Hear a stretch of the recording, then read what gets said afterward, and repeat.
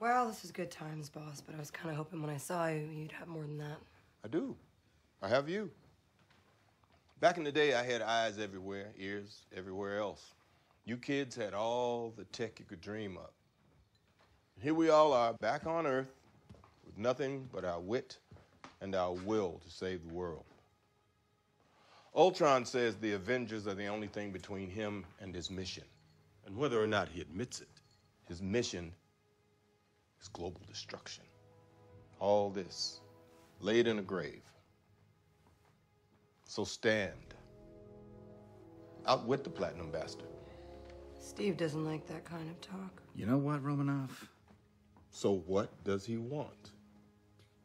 To become better. Better than us. He keeps building bodies. Person bodies. The human form isn't efficient. Biologically speaking, we're outmoded. But he keeps coming back to it.